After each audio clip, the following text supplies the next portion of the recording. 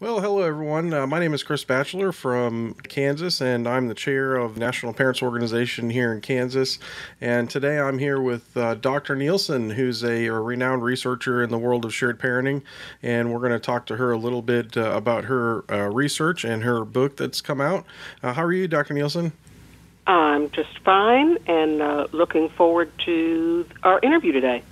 So you're a renowned researcher on father-daughter relationships, and you've got a new book out here. And what made you want to write a book for lay people involving those relationships? Well, my PhD is in adolescent psychology, so I had been writing about adolescence, writing textbooks about adolescence for a number of years. And about 20 years ago, I had noticed there was very little research available on teenage girls' relationships with their fathers. So I thought, well, there clearly is a need here for someone to be gathering this research and writing about it for college students, but also for parents who want more information about father-daughter relationships. So I fell into it because 25 years ago, the emphasis was on mothers and daughters, mothers and sons, fathers and sons, but virtually nobody was writing about fathers and daughters.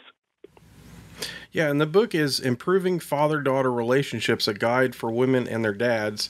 And it's the first edition here. And how long did it take you to write this book?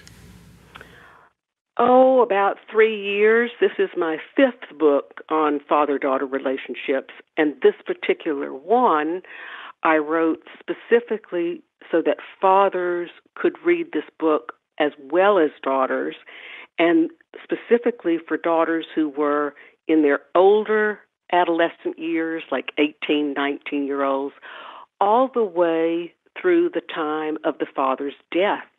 In other words, we've got 40-year-old daughters and 45-year-old daughters whose fathers are in their late 60s and 70s and 80s.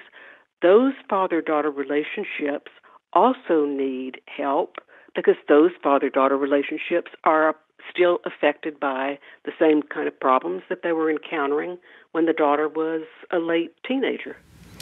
And that's really interesting. I've seen a lot on social media where, and I'm not sure if it's a trend or not, but I think a lot of older adults now are trying to rebuild their relationship with their parents, especially in the later years of life, right? And is that a trend that you've seen recently?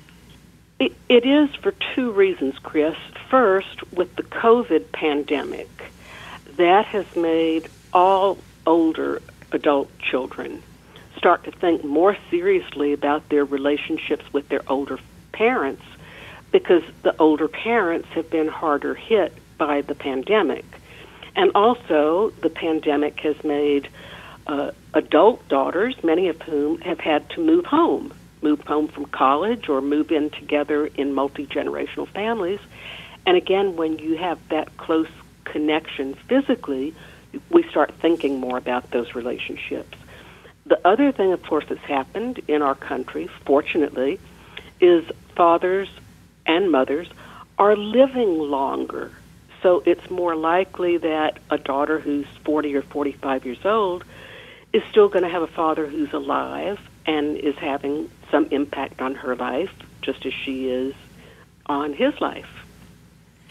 Yeah, and in reading the book, one thing that I didn't really think about before, before I had read the book, but in reading it, it made me really think about how the relationship with your parent, or if you're a parent, your relationship with your child, with your daughter, how that uniquely affects you, and I found that to be really interesting. Mm-hmm. Well, I think we've put so much emphasis on how fathers affect their daughters that we haven't thought enough about how the daughter affects her father. That is a two-way relationship. And if you know fathers who are divorced, especially those fathers, the relationship with their daughter has had a profound impact on the lives of these fathers.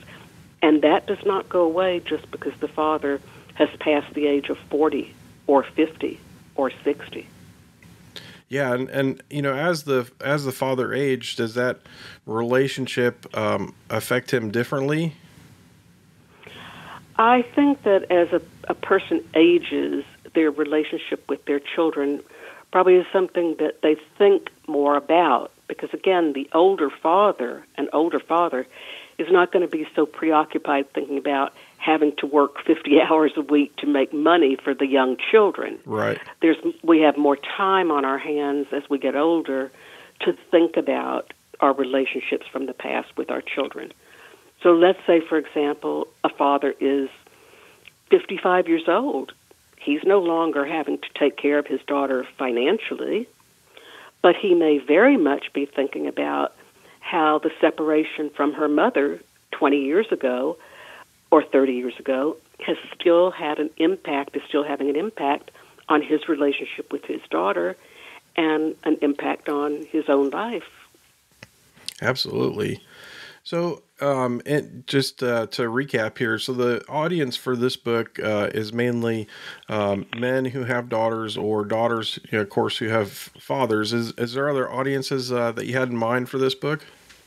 Well, of course, the father-daughter relationship is profoundly affected by the mother's role in that family, and how mothers feel about the father and daughter having a very close relationship. So the other audience for this book is mothers and stepmothers who look at the family network, and mothers and stepmothers see we've got some problems in this family network with the father-daughter relationship. So the book is also for mothers and stepmothers who would like to see father-daughter relationships in the family network improve. Yeah, and the relationship between the father and the daughter is not exclusive of the relationship with the mom and the daughter, right? And I think one thing that I took from the book immediately was how much the mom or the stepmom can influence that father-daughter relationship. Mm-hmm. Mm-hmm.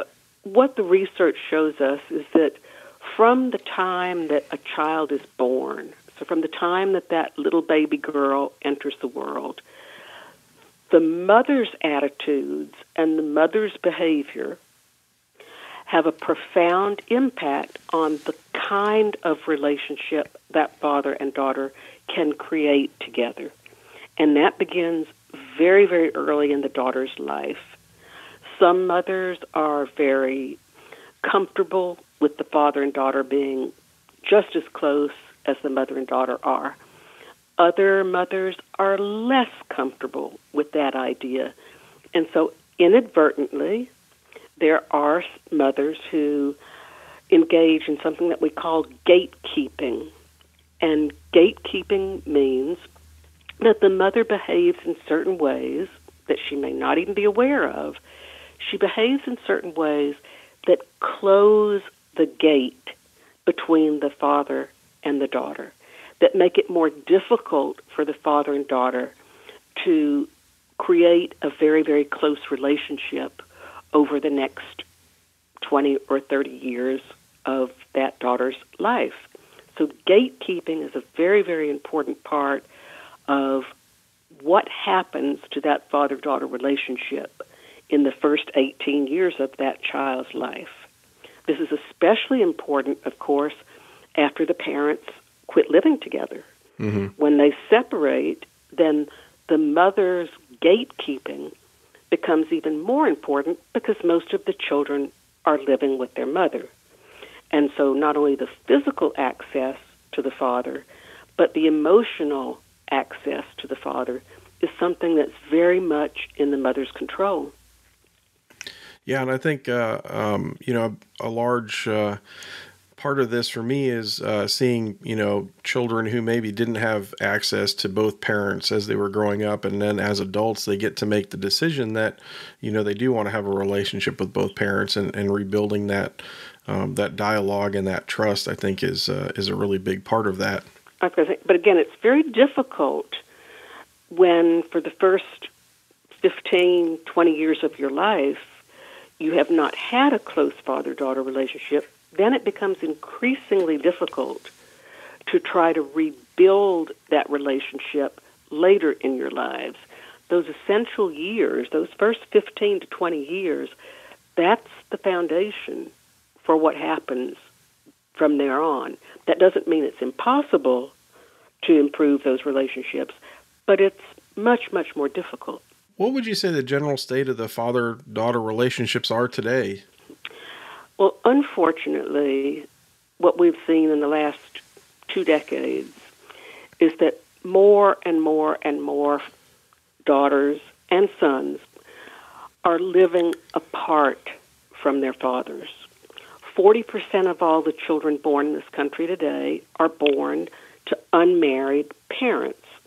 And those parents have a very high likelihood of separating before the child is 2 or 3 years old. Of those who do marry, of the 60% of children whose parents are married when they're born, almost half of those marriages end. So we have a very, very high percentage now of children, sons and daughters, growing up in homes where their father is not present for the first 18 years of their lives. So in terms of the father-daughter relationship, it's very bad news because you're missing the physical and emotional presence of your father for a good part of your childhood. Yeah, and when you don't have that influence, there are certainly, that influences your thoughts and feelings and decision making all the way through adulthood. Correct? Yes, yes. We have, the way I like to explain it to my readers is the father has an impact on 3 important areas of his daughter's life. I call them the M&Ms, sort of like candy, okay, the M&Ms. As a father or as a daughter, you need to think about what impact has the father had on the M&Ms in the daughter's life. The first M is money. A daughter's adult income is closely related to the kind of relationship she had with her father. Why is that? Because good father-daughter relationships lead to better grades in school, better graduation rates from high school, more likelihood to attend college, and those daughters are more likely to enter jobs that are higher paying jobs, the STEM jobs, science, technology, engineering, and math. Strong father-daughter relationships pay off financially in the long run for daughters because they are better educated, better equipped to enter the job market, and make good incomes. So that's the first M, money. The second M, where the dad influences the daughter, is men. The daughter's relationship with men starts when she's 12, 13 years old. The men in her life then are teenage boys, but the males in her life, who she chooses to date, who she chooses to marry, how likely she is to wind up divorced. Her relationships with men, her romantic relationships, are far more closely related to the kind of relationship she has with her father than to the relationship she has with her mother. The example I like to give here is a grocery store and a hungry shopper. If a woman is hungry, I mean she's starving, she is so hungry, she walks into the grocery store very hungry, she's in a hurry, she doesn't have a shopping list, she's desperate to put something into her body because she's starving. What kind of food is that daughter likely to choose? She's going to choose junk food. She is going to choose the food that's in a pretty wrapper, that's the least nutritious, the highest calorie, and the worst thing for her to eat. Now, if she is not hungry and she walks into that store with a shopping list of healthy foods, The idea is that she's more likely to walk out with a cartload of healthy foods. Let's apply that to father hunger. Daughters who grow up hungry for a better relationship with their fathers go into the dating marketplace and they choose junk food. They choose to date and to marry men who are not good to them and who are not good for them, because these daughters are searching for the love and attention and support that they did not get from their fathers. And in psychology, we refer to this as father hunger. So again, fathers who want their daughters not to pick the junk food, you need a strong father-daughter relationship starting early in the daughter's life so that she makes good choices. Well, that's a great example. That is an excellent example, because all women, when I tell them this, daughters are nodding their head like, yep, yep, yep. This explains why daughters who do not have good relationships with their fathers are more likely to become pregnant as teenagers, to be promiscuous, to have sex with boys to get attention, to do things sexually that they really do not want to do, to become sexually active too soon with too many people and the wrong choices. The third M, so we got the men, we got the money, and now we got the third M, which is mental health. A daughter's mental health is closely connected to the kind of relationship that she has with her father. By mental health, we mean depression, anxiety disorders, eating disorders, suicide, drug and alcohol use, which is associated with your being depressed and anxious. So the daughter's mental health is very closely connected with the relationship, the quality of the relationship she has with her dad. So for all the M&Ms, money, men, mental health, these are the three areas of the daughter's life where having a very close relationship, supportive, strong relationship with her dad is more important than the kind of relationship she has with her mom. Wow, that's so interesting. And you, I mean, this isn't your opinion, right? This is what you've researched and found out over years of research. Correct. This is research. This is not personal opinion. This is not based on my personal experiences with a handful or a few hundred daughters. My books are based on the available research studies that we have. So when you're going to write your book, I mean, obviously that's the foundation of your book. Where do you even start? It's such a massive amount of data, I would imagine, to go through. Mm-hmm. Well, fortunate thing for those of us who work at universities, the fortunate thing is that university libraries now have this magnificent technology where an academician, a professor, can search the databases for every single article that has ever been published in an academic journal. Those are now all online. We can search them through the use of our computer. This means I go into the databases, I type in my keywords, father-daughter, divorced father, spend thousands of hours where I find those research studies, read them, make notes on them, and compile them into a book. So this is a wonderful resource that professors have through our universities. So it sounds to me like you've done all the hard work here for everybody.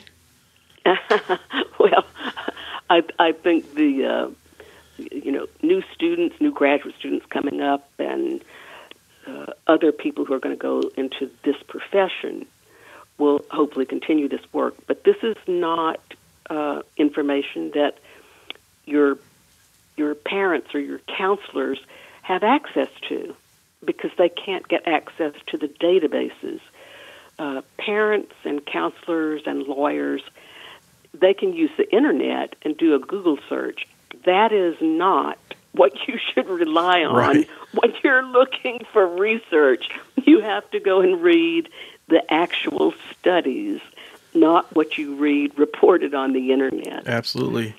Yeah, and for the listeners out there, I mean, there is a huge standard of difference between, the Wikipedias of the world and the things you can find on the internet versus scholarly information, which has a certain set of standards and is often peer reviewed to make sure that it's accurate and it's to the best of everybody's knowledge. Exactly. Uh, And Okay. my books and articles are, again, all research-based, peer-reviewed, and published by academic publishers.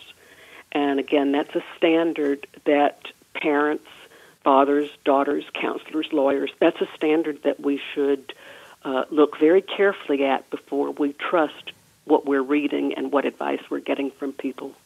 And what would you say about the body of research that currently exists? Is there a fairly good body of research, or is there big holes in some areas? Where do we need to improve academically when we look at father-daughter relationships? Well, researchers are still spending more time paying attention to mothers' relationships with their children, sons and daughters.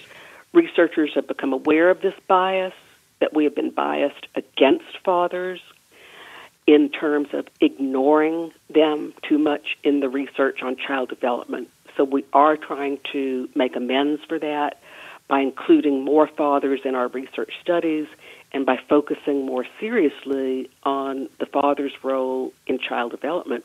You mentioned in the book some roadblocks to success, and one of those being, false beliefs about men, specifically that they're less emotional and sensitive than women. Can you tell us a little bit more about what the research shows about men and empathy and why it's important to know about that to be able to repair relationships? Let's go back a minute, or let's go back a couple of decades. We used to believe that women were not well suited to go into careers in science and math. And people believed that, there was something about a woman's brain, that we were better equipped to write poetry and be English teachers, but that we had brains that were not equipped to really be great scientists or great mathematicians. That was the belief. That was a stereotype, but it was a widely held stereotype. Now, what was the impact of that? A very bad one, because little girls growing up with that stereotype and believing it would then not go and pursue jobs in those areas. The same thing happens today with the beliefs, the false beliefs, the stereotypes that we have about men as fathers. Many people believe that women have an instinct, a maternal instinct, for how to take care of children. That is not true. The research shows that is not true. There is no maternal instinct. But if you believe that, and you believe that men lack an instinct for parenting, that is not going to go well in terms of men's confidence as parents or children's willingness to believe that their fathers are instinctively or naturally just as well suited to take care of them as their mothers are. A second damaging belief is that men are not as empathic, men are not as communicative, men are not as sensitive, men are not as open and sharing as women. We have 3 decades of research showing that that is not true. Men and women have similar styles of communication. Men are just as empathic as women. Men's feelings are hurt in the same way women's feelings are. There are more differences between women and more differences between men in those regards than there are between men and women. But if children grow up believing the stereotype that their dads aren't interested in these personal things because dads aren't empathetic. Dads aren't sympathetic. Dads aren't into feelings the way moms are. That is a huge roadblock and a great disservice to children and to their fathers. In the same way, it was a tremendous disservice and roadblock for us to have little girls believing that women's brains aren't suited to doing math and science. How far would you say we've come in this journey here to find a path of equality for fathers in this regard? Clearly not far enough. One example would be to look at our child custody laws. Child custody laws are still not prioritizing the importance of fathering time because child custody laws are often based on some of these myths and stereotypes about men as parents. And as long as those myths are out there, they are going to have an impact on policies such as custody laws. The idea, for example, in custody laws, the idea that young children, infants, preschoolers, toddlers, the idea that they need to be with their mommies because there's this special thing between mommies and young kids and that they don't need their fathers as much at that time in their lives. This is not supported by the research. This is a myth. This is a stereotype. But that myth and that stereotype still underlies most child custody laws. So it's having a very real impact and a negative one in terms of children being deprived of their father's time and care after the parents separate. So, or another example of that is look at the commercials that are on television. Look at the commercials. Look at the way that fathers are portrayed. If you look at them, and you may find yourself laughing, but would you really find that funny if it was reversed and that commercial was making fun of mothers instead of fathers? Yeah, the double standard in our society is certainly very strong, and I've done some research myself, and some of the work that I've done it shows that from the 70s, there's been a strong increase in this sort of dad being the pit of all the jokes and being the easy target, right? And that's exactly. I think because at least in the commercial world, household decisions are made primarily by the moms and women, and so that's where the advertising world tends to focus their time, and they try and of course sell to that demographic. Right, but again, let's go back 20 years, 30 years. 20 or 30 years ago, you would see commercials on television about members of minority groups. Oh, it was considered very funny. Or you would see sitcoms on TV about minority groups where people with brown and black skin were being made fun of, and we thought it was funny. We do not think that is funny 30 years later because we understand that you are feeding a stereotype that has a damaging impact. The same is true that we need to evolve to this place where we will see this is not funny. Let me give you a very specific example. In Britain, 2 years ago, they passed guidelines for the advertising industry saying you may not create commercials and advertising that portrays men in these negative ways or that portrays women in those negative ways in terms of sexist stereotypes. Mm-hmm. It's not funny. I don't care if you're trying to sell a product. Right. I don't care who you're trying to make laugh. It is not funny because the impact is very serious. The impact of making fun of green people is that it has a negative impact on how we feel about green people. The impact of constantly making sitcoms and commercials that portray fathers as foolish and childlike and in need of guidance from mothers, that has an impact on how children see their fathers, and it has an impact on how fathers see themselves. That's interesting. I didn't know that about Britain. What would you say are I mean, change in the United States on this front? To me, it seems like it's happening, but it's very slow. What are some of the things that you would like to see? Well, obviously, those of us who believe children need their fathers as much as their mothers, which is what the research tells us. It's not a matter of opinion, that's research. We would like to see shared parenting laws in custody.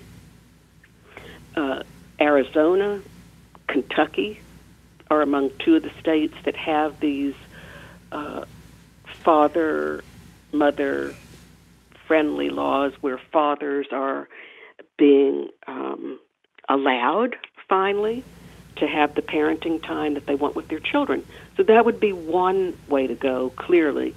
I believe there are now 20 states who are looking at revising their custody laws. Mm-hmm.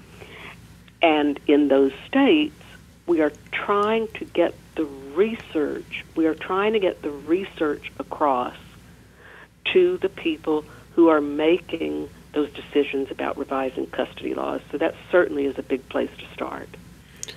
The other, obviously, is in commercials and advertising, to follow the lead of the British people, and let's eliminate this kind of advertising that creates damaging stereotypes.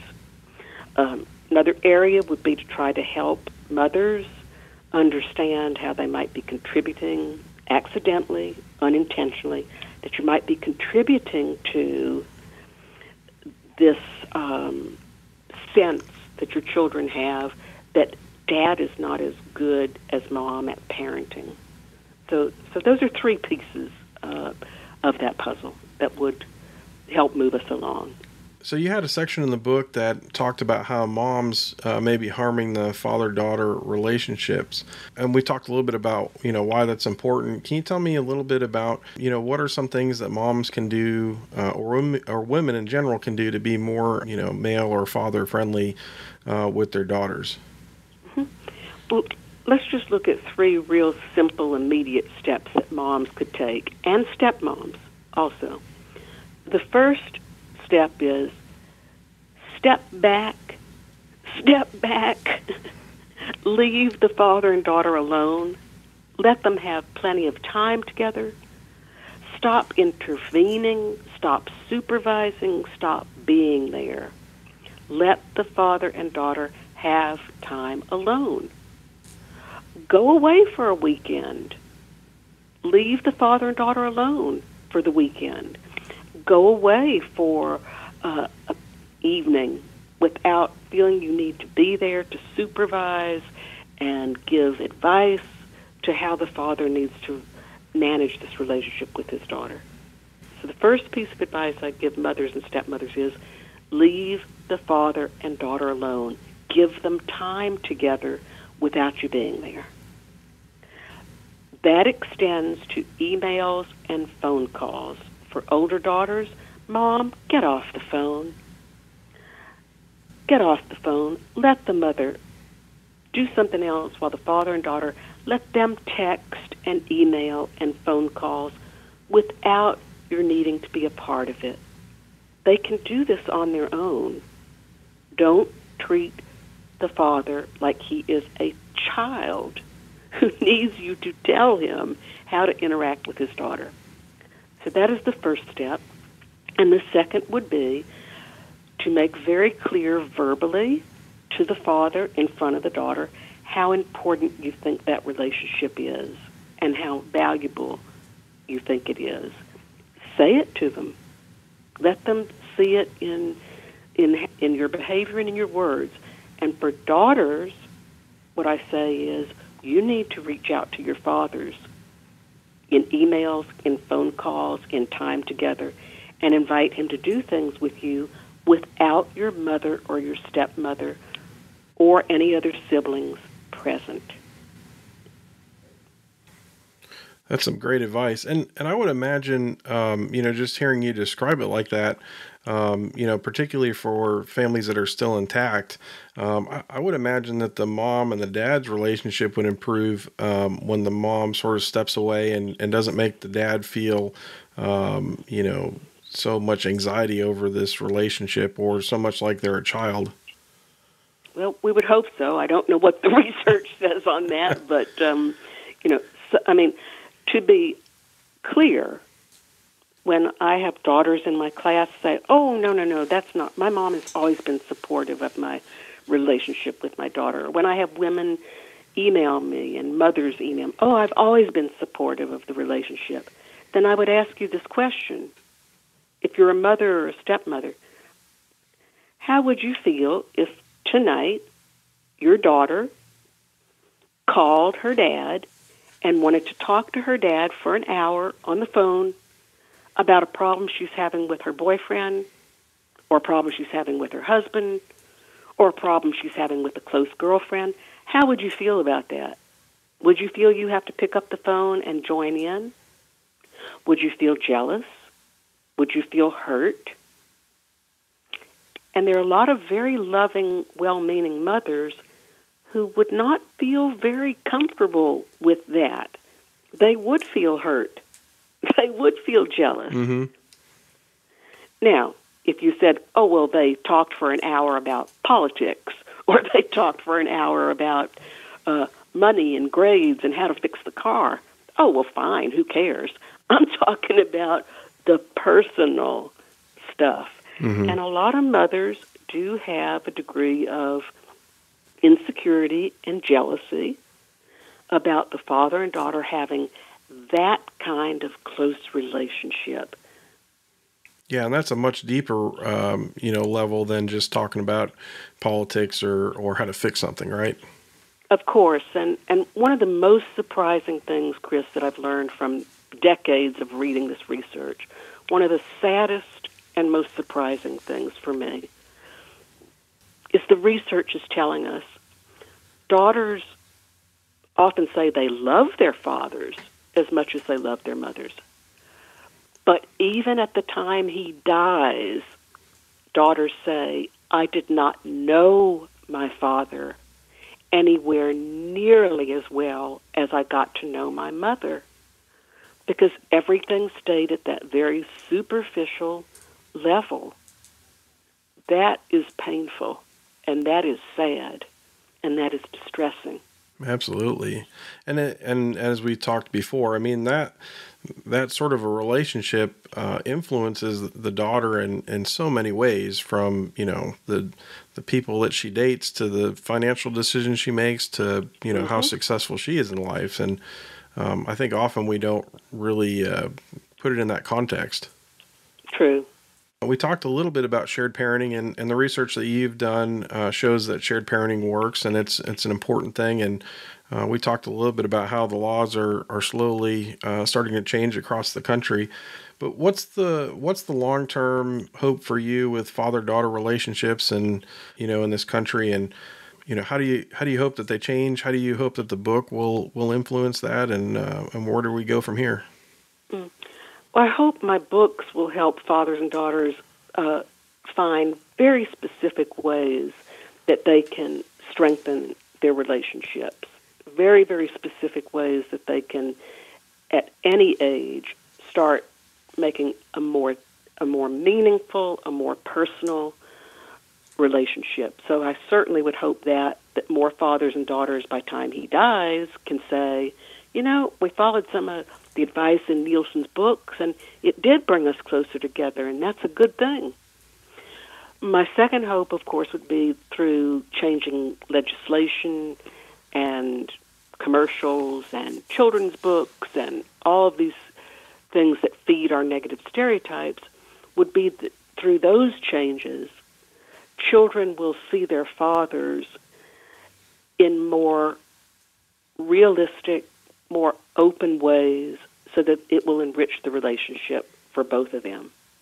Well, Dr. Nielsen, thank you so much for visiting with us and talking with us about father-daughter relationships. And we look forward to everyone reading your book. I know I've almost all the way through it now, and it's got a lot of great information. That book is Improving Father-Daughter Relationships: A Guide for Women and Their Dads.